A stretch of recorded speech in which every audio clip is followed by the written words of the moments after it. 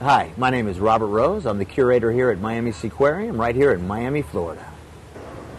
Well, the only natural predator that dolphins have is indeed the shark, and that is an opportunistic feeder. And so when sharks entangle with dolphins, it's usually based on something that's going on within that pod, and that could be a sick dolphin, it could be a dolphin that maybe had just given birth. And so the shark, as I said earlier, is an opportunistic feeder. He's not one that's going to go up and just try to challenge animals. He's actually looking for specific things, blood, easy food.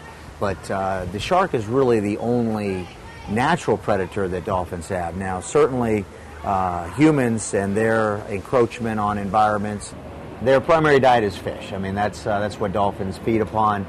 Here we feed them a variety of fish. They actually get 2 to 3 different types of fish a day to try to keep a balanced, well-nutritioned diet for our animals.